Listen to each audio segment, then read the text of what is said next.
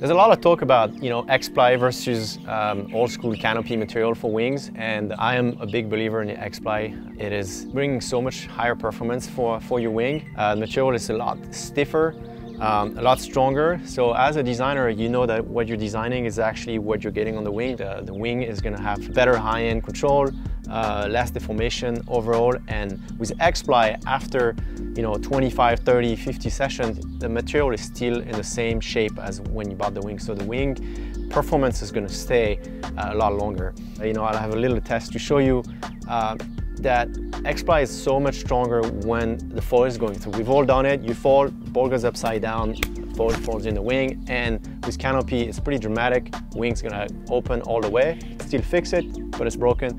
With X-PLY, the chances of that happening is way lower. So you definitely great advantage on that, no question about it. You're gonna be able to see the difference in the result.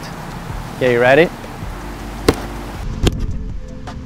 So here you have a minor crack that stopped at the ripstop, and you can see if I push around, it's not propagating anywhere, so you can keep on riding, and then you can easily fix it with a piece of tape because that film glues really well with tape, so it's a big difference. You can see on that one, if I just press a little bit, it just goes, because as soon as you start it, the ripstop's not strong enough.